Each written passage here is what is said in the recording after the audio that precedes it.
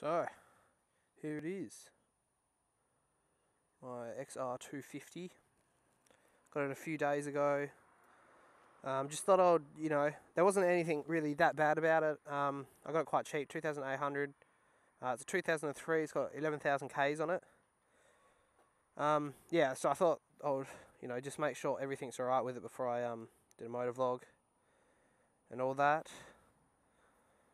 Yeah. So that's what it looks like. I hope you get a pretty good shot of it like this. Some people asked for some shots from the side, so there you go. That's what it looks like.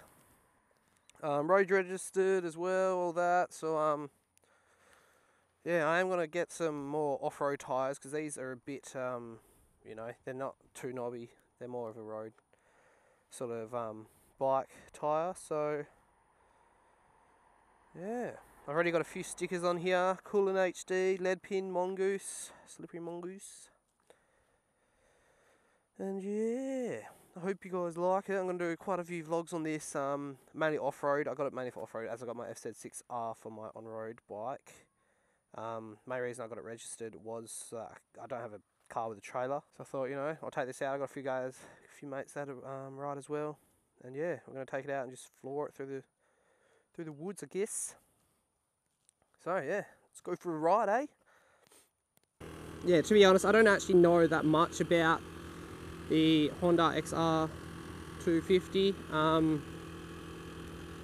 mainly got it based on just price, availability, and it does have everything I need. It's even got like a little connector you can just put in the back of your bike if your battery goes flat. Connect it to your mate's bike and then you can charge it, well, start it I guess, which is pretty helpful if you run out of battery out in the wilderness, in the bush. But other than that, I don't know much about it. I'm not going to do a bike review for a while. I just want to get used to it, see what it's like off-road and on-road, and yeah, so far so good. I'm enjoying it. I've only had it for a few days. I haven't had any problems with it. I actually tried to start it the other day and it didn't start. I was shitting myself and then I realised the kill switch was on. So I don't know who did that, someone in my family, and that sucked. I was, going down my street, trying to roll start it, and yeah, it just didn't start. I was shitting myself, thought I bought a faulty bike, but as soon as I clicked the kill switch back on, or off I guess, it started first try straight away, so whew, that was a close one. So yeah, the reason, I don't know if many of you watch me quite regularly, but I haven't actually done many vlogs in the last week. Well, I haven't done any vlogs in the last week. I have recorded a couple, but I haven't put any up. I have been a bit busy. I've got exams coming up, so I've been doing a bit of study. And yeah, I was buying this bike as well, so I was trying to make sure I got all the money and everything like that. Sorry about that, you got a lot more coming. This video should be up by the end of this weekend, and also I have a Hyosung review coming up. I've already filmed. I'm going to post up in a little bit. I just did the review on my FZ6R, so I'm going to space out a little bit. I still have a lot coming up. The fact that I got this for off-road now means that I will be doing a lot more off-road videos as well. Obviously not as many as I am as vlogs, because I'm not going to go every weekend away, but I'm going off-road riding tomorrow, so I'm taking another video then, post it up. To be honest, I'm going to be coming off bad. Here's a picture of me last time. Like, fuck, I came off upside down, bike landed perfectly upside down. I said I was just checking my tyres, but it sucked. I hope that doesn't happen again. I'm going to take it pretty easy. As this bike doesn't have the off-road tyres yet, which I will be getting soon, I'm going to try and stick to more trails, harder ground I guess.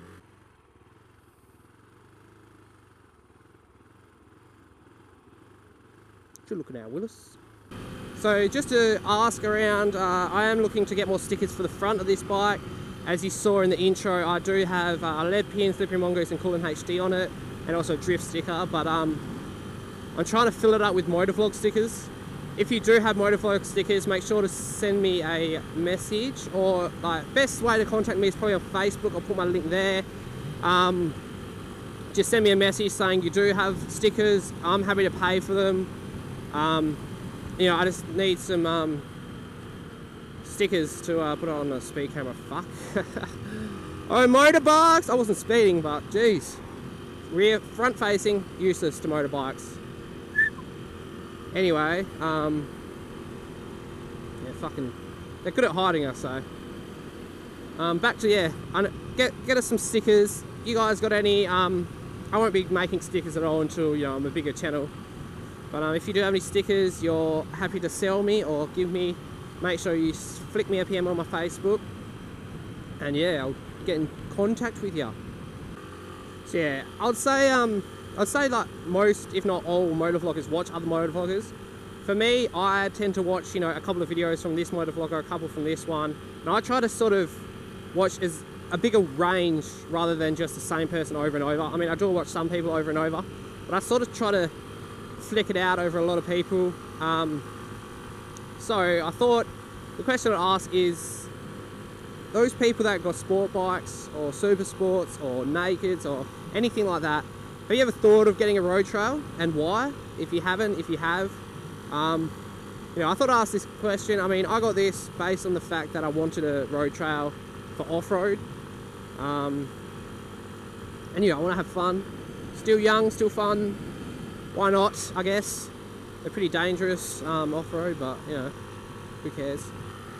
So yeah, I thought I'd put a question out there. Why have or haven't you thought or got a road trail, or even just a dirt bike? Yeah, why not just a dirt bike either? Not into it maybe, or are into it, don't have the money, just rather a sports bike, would rather speed rather than versatility, I guess you could say. I don't know. Let me know. Hey, let me know. Let's go in here. So, I've got to ask you guys to bear with me for my first few off-road motovlogs. I do have to get used to all the camera angles, how hard it will be to hear me because I've got a different helmet for it, and you know, all that sort of stuff. You know, just give us a bit of time, but I hope you guys like watching both on-road and off-road motovlogs. If you don't, just stick to my other ones, my either road or off-road motovlogs, whichever one you prefer. If you do, more range, enjoy. The motovlogs sort of go about different things that are happening at the time, so you know, there might be an off-road and then an on-road and then off-road and on-road, and I'll try and keep, you know, a fair amount of both.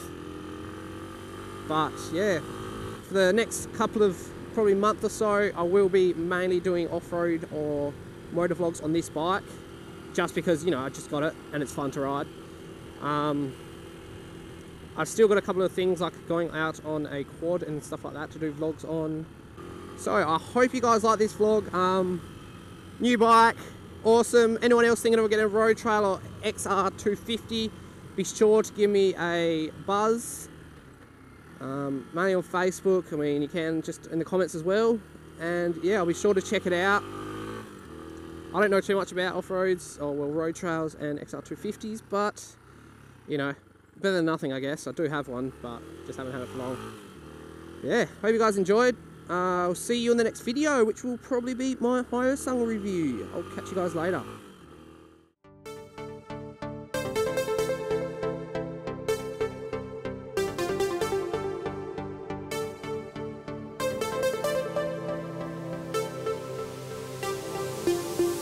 Listen.